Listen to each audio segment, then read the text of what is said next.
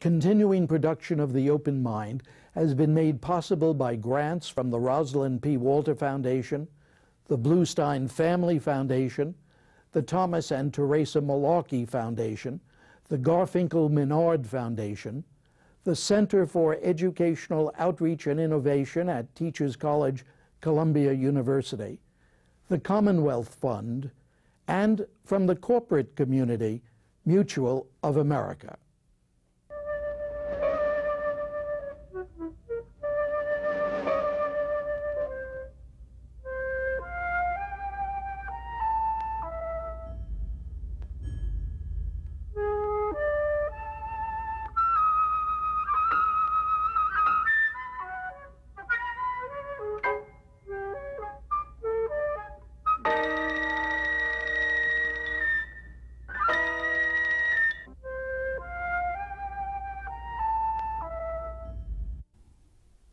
I'm Richard Heffner, your host on The Open Mind, thoroughly a devotee of the muse Cleo, an American historian of sorts, both by professional training and preference. Yet I don't believe I've ever before encountered a lesson about our past told as tautly or as well as when, in the aftermath of the September 11th terrorist attacks on the World Trade Center in New York and the Pentagon in Washington, my guest today wrote in the New York Times, "Adrift in a sea of troubles, the United States seems in danger of coming unmoored from its own historical identity." Well, David M. Kennedy is the distinguished professor of American history at Stanford University, whose wonderfully evocative Oxford University Press book, Freedom from Fear, The American People in Depression and War, 1929 to 1945, won the Pulitzer Prize for History. And I hope he won't feel today that I stretched the doctrine of fair use too far in quoting at length from his Times piece, assuring us that, as its heading reads, "It's been dark before." For at least some Americans, Professor Kennedy writes, can still remember the teeming anxieties that plagued the United States after the assault on Pearl Harbor. Popular culture recollects a people resolute and energized in the wake of the Japanese surprise attack. But in fact, the mood of America in the weeks after December 7th, 1941, was baffled, frightened, and grim. The Nazis had already conquered most of Western Europe. They seemed all but certain to bring the Soviet Union to its knees within weeks, even days. The sober reality was that Churchill faced the galling prospect of acquiescence in German mastery over Europe and Japanese hegemony in Asia, as most of the senior American military command gloomily and not unreasonably predicted. Hitler's blitzkrieg tactics had caught the world flat-footed.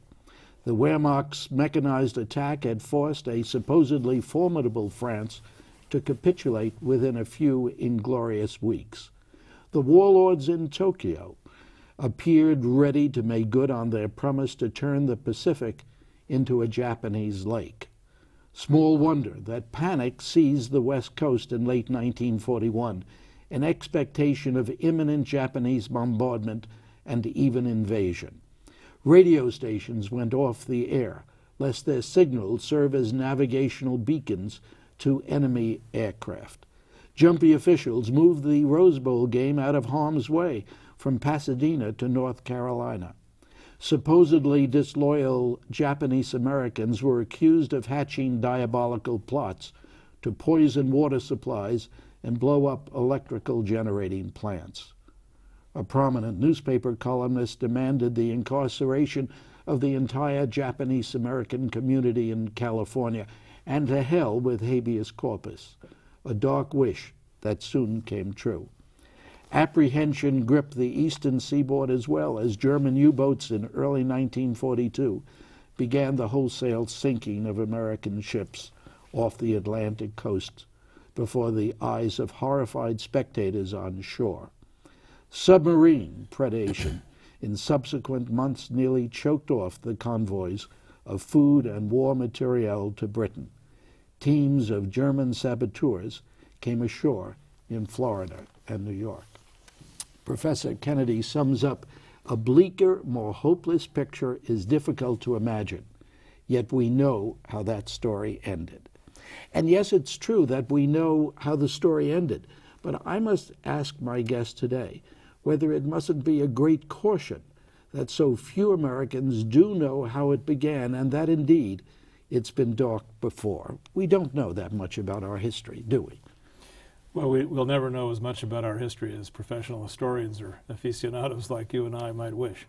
But I think this is one lesson that has been surely swamped in the general congratulatory mood of popular culture in this country about World War II, that we have been somewhat ignorant of or unwilling to recognize just how absolutely flat-footedly unprepared this country was for the scale and kind of conflict that it was sucked into so dramatically on December 7th, 1941. Did the reaction to this Times piece indicate that? Well, many people who read the piece of that generation wrote me or got in touch with me and thanked me for the reminder. Others, presumably somewhat younger without that memory, expressed surprise. Some even expressed a little bit of outrage that they were to be reminded that the country could be in such a state of unpreparedness at such a critical moment. You know, well, perhaps lack of historical knowledge amused me in the illustration that here, and I didn't read it, that section of your piece, Hitler's Blitzkrieg tactics had caught the world flat-footed. The Times had taken upon itself a parenthetical statement to explain what Blitzkrieg meant. Well, actually, that wasn't the Times. That was the original author. Did you do that? Yes, because I did not have sufficient confidence that everybody would understand the German term, which of course means lightning war. And it was the name given by journalists, actually, to this tactic of very fast-moving, heavily mechanized warfare that the Germans at which the Germans were such great innovators in World War II. But that tactic, the tactic of Blitzkrieg in 1940, 39, 40, 41, when the Germans first launched it, was seen as some kind of revolution in the art of warfare. And even Winston Churchill, such a keen student of military doctrine and history as he, says right out in his memoirs that he was flummoxed and flabbergasted at the military consequence of a fast-moving body of armor. He had never anticipated this. The Germans used a mix of armor and infantry in all new ways. So it caught my attention as I tried to think through some elements of comparison between World War II and our present situation, that just as the tactic of commercial hijacking of commercial airliners and using them as weapons, the events of September 11th, of course, was an innovation of a kind, so too was Blitzkrieg. So too in the Pacific theater in World War II was the Japanese development, way before we really got onto it, of the new technology of the aircraft carrier. So in 1941-42, we were confronted, you might say, in both theaters, both the European and the Pacific theaters, with absolutely revolutionary doctrines of war fighting for which we were rather woefully unprepared. But it's not then only the generals who are preparing to fight the last war. All of us. Well, yes, actually there's some room for argument about that, I think. That is the old maxim that generals always prepare to fight the last war. The great exception to that in the case of World War II, I think, and here I think American military and political leaders get some credit for it, is the development of air power. That as early as the 1920s, or certainly by the early 1930s, there are senior officers in the United States Army in particular, Billy Mitchell would be the prime example, who are trying to find ways to fight the next battle, whatever it might be. They don't foresee World War II in precise terms, but they're trying to find ways to avoid the bloodletting of trench warfare that had been so costly of human life in World War I. And the device they hit on is this new technology of the airplane.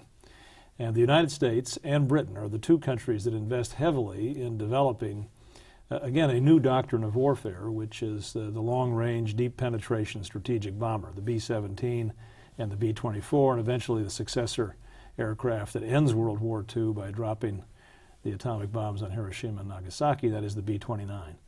So in some sense, at some level at least, within amongst American planners, there was a recognition that the next war which they couldn't see in detail to repeat, but the next war would have to be fought by different means, and the aircraft was the new technology they utilized. Can you extrapolate from that experience, the Billy Mitchell experience, what our military leaders understand about the next war now?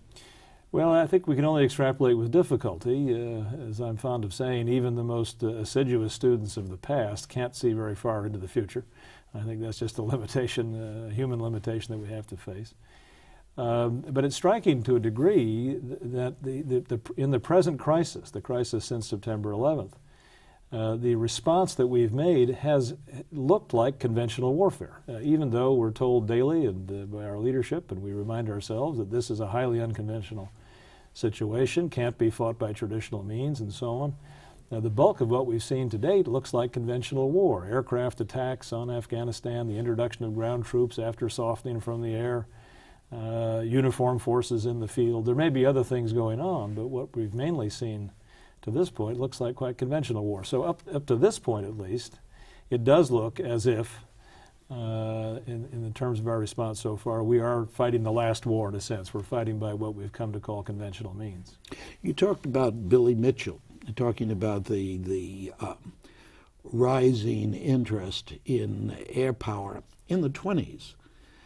Turning to the 30s and just before the war, how do you evaluate Franklin Roosevelt's understanding of what we were going to need and then what he did about it in terms of military power? Well, I give credit to Roosevelt on a lot of fronts, actually, many different dimensions, for being quite a visionary leader.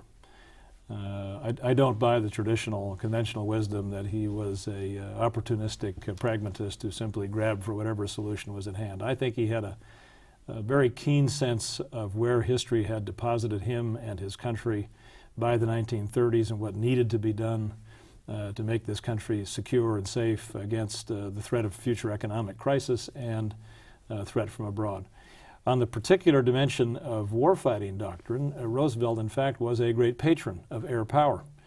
And he endorsed the decision that was made by the American military in the early 1930s, actually even before he was president, but he endorsed it when he became president, to let out a design competition for a deep penetration strategic bomber, the competition that was eventually won by the Boeing Aircraft Company and the B-17 bomber. The first prototypes of the B-17 actually flew as early as 1935. And Roosevelt, from the beginning, consistently supported the development of a large strategic air arm.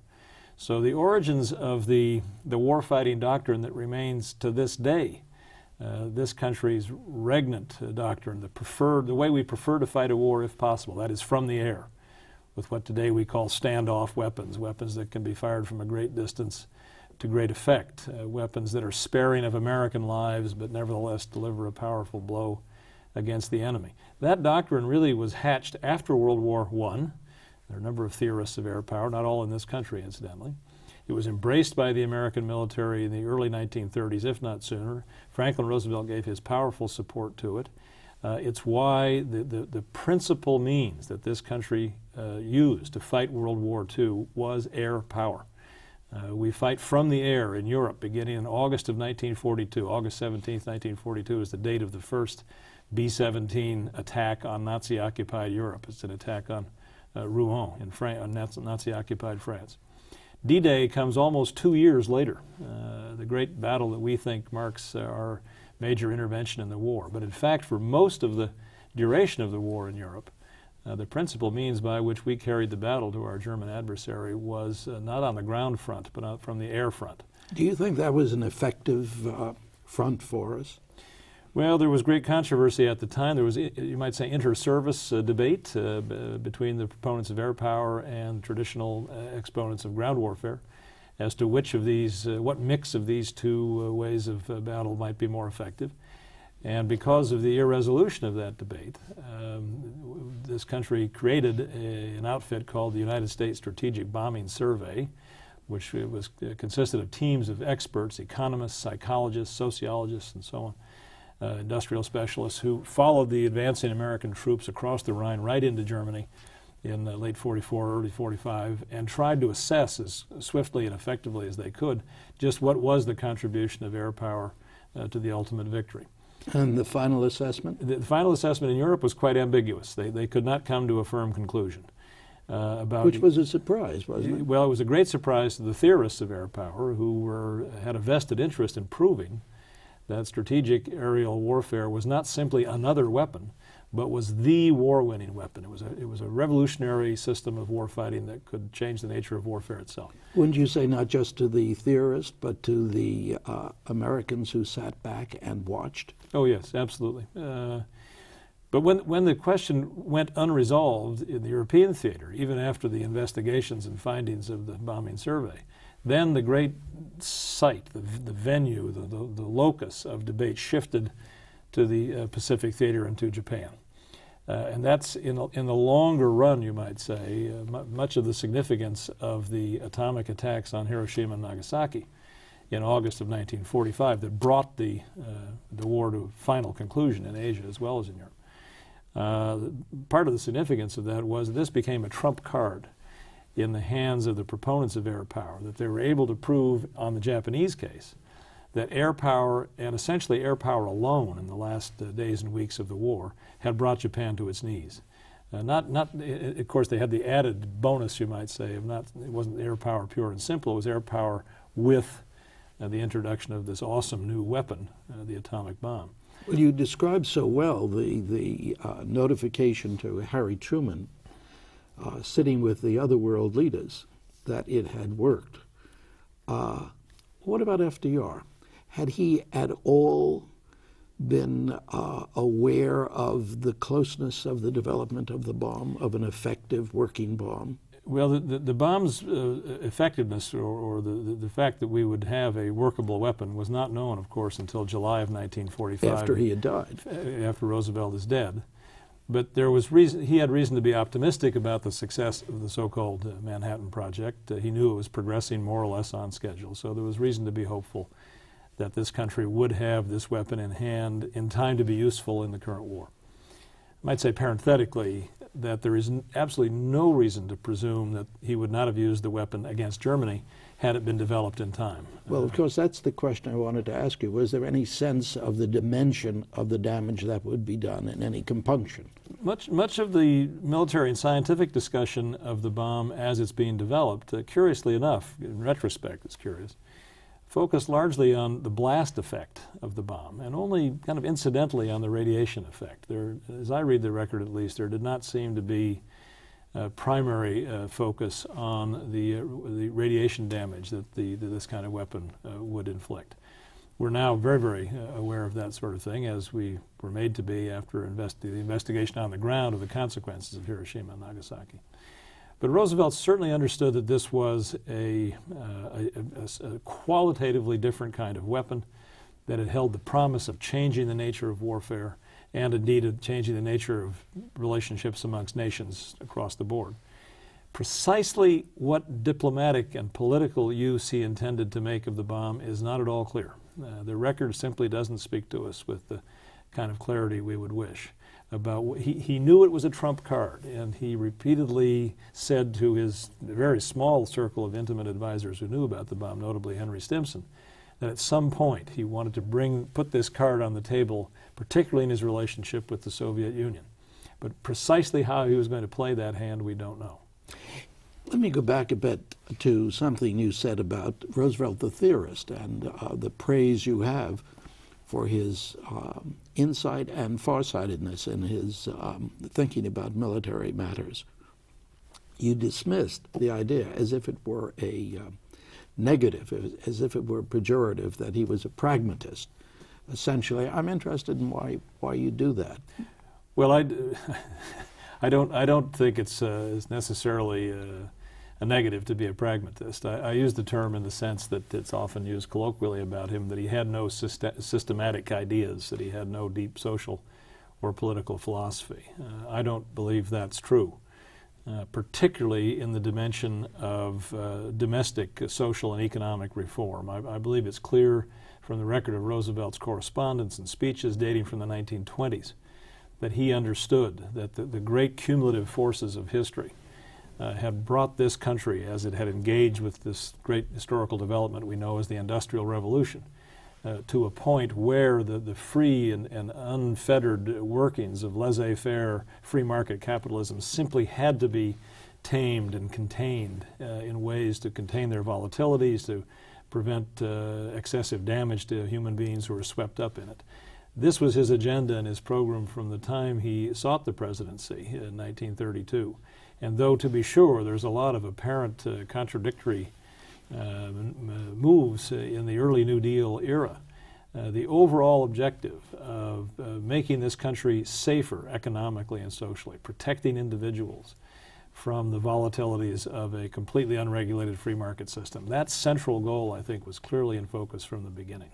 How then do we find that there are so many people who dismiss him? They quote Walter Lippmann, and then they go on to his whispering in this ear and in that ear, and being ultimately the word you used before was the opportunist. Yes, well, you referenced Walter Lippmann, who called Roosevelt a kind of amiable Boy Scout. In a famous column during the 32 presidential campaign, Lippmann said something to the effect that Franklin D. Roosevelt is a very genial man who, without any particular qualifications for the office, would very much like to be president. A sentence that has been quoted endlessly as representing Lippmann's misestimation or underestimation of him. But why does this picture persist in our memory of him as a unsystematic opportunist? I'm not exactly sure. I think part of it has to do with the sheer quantity of things that happened that he initiated in the 1930s, and not all of them successfully, particularly with the kind of pell-mell frantic search for an instrument that could be used to overcome or end the Depression in 1933 in the famed 100 Days. Many of the legislative initiatives of that period do appear to be a bit helter-skelter. So I think that image has persisted. It's a very strong dramatic and narrative image. It's easy to see how it inhabits people's consciousness. But I believe, as I tried to argue in my book, if you look at the New Deal as a whole, its overall objectives are consistent, its overall achievement is clear. And your evaluation ultimately, finally? Of the New Deal? Mm-hmm. I think it was an extremely positive and indeed necessary development in American history, and in some ways, the New Deal in some ways merely brought the United States as a society into alignment with the kinds of political accommodations to the Industrial Revolution that every Western industrialized society had by then largely accomplished. And how do we find so often people dismissing the accomplishments of the New Deal in terms of the economic situation in this country until the war began to change our economic situation? Well, I think the answer to that is actually simple. It's because the New Deal spectacularly failed to accomplish what we might say was its single most urgent objective, and that was ending the Depression. While failing to end the Depression, Franklin Roosevelt, in fact, put in place a structure of durable reforms and institutions that still shape the social and economic, political, cultural landscape that we live in today. Suffice it to say, so the Social Security Act is the principal example, I suppose. But none of his policies until World War II came along succeeded in lifting the pall of depression from this country. The unemployment rate averaged 17% per year in the first 8 years of the first two Roosevelt administrations. It's strictly on grounds of economic policy. That was a rather conspicuous failure. But that failure to solve the economic crisis of the Depression, I think also underwrote or made possible the political achievement of things like the Social Security Act, the National Labor Relations Act, the Fair Labor Standards Act, the Banking Act, and so on and so forth. It's interesting you list things that one could look at the more recent history of the United States and say, my goodness, those things are being challenged. Those are the very things, not in their essence, but on some level are being challenged today. Well, I think among the reasons why the New Deal, what we call in this country the New Deal, comes so late in our history, when other societies had embraced measures to take some of the risk and insecurity out of free market capitalism. Among the reasons that happened so late in our history is because historically, going way back to the 18th century, if not before, we've been a society that's been very suspicious of power, and especially very suspicious of investing power in the central or federal government. So we do these kinds of things later than other peoples. We do them, by and large, in a more attenuated and limited way. Our welfare state has historically been much smaller than that which exists in the societies with which we usually compare ourselves. Again, the prime example of that would be our inability right down to the present day to provide universal health care coverage, whereas all the other Western societies have long since found ways to do that. So we remain suspicious of power. The great American historian Henry Adams once said that suspicion of power in whatever form it presented itself was the taproot American political reflex. And I think there's a deep truth to that. And when you think there's a deep truth to that, do you applaud? Well, I think if it's possible, I clap with one hand. I think there's something healthy about the suspicion of power. I do think at times we're over-suspicious or paranoid suspicious about power, and it prevents us from using the instrument of government to address issues that most other societies have found ways to use that kind of instrument intelligently, and we have difficulty with that. You say intelligently and well, I presume you mean. Well, the history of the last 2 or 3 decades reminds us that some of our sister societies in the North Atlantic community especially have had difficulties sustaining the kind of measures of social provision that I'm talking about, and some of them have backed away from that a bit. So it's a reminder perhaps that some of our deep-seated cultural skepticism about these matters maybe is somewhat well-placed. Which indicates to me that there are many more questions I want to ask of you, but our time is up right now. If you'll stay where you are, we'll do another program because I do want to ask you about power again. Okay. Thanks, Professor Kennedy, for joining me today. Thank you. And thanks, too, to you in the audience. I hope you join us again next time. And if you would like a transcript of today's program, please send $4 in check or money order to the Open Mind, P.O. Box 7977, FDR Station, New York, New York 10150. Meanwhile, as an old friend used to say, good night and good luck.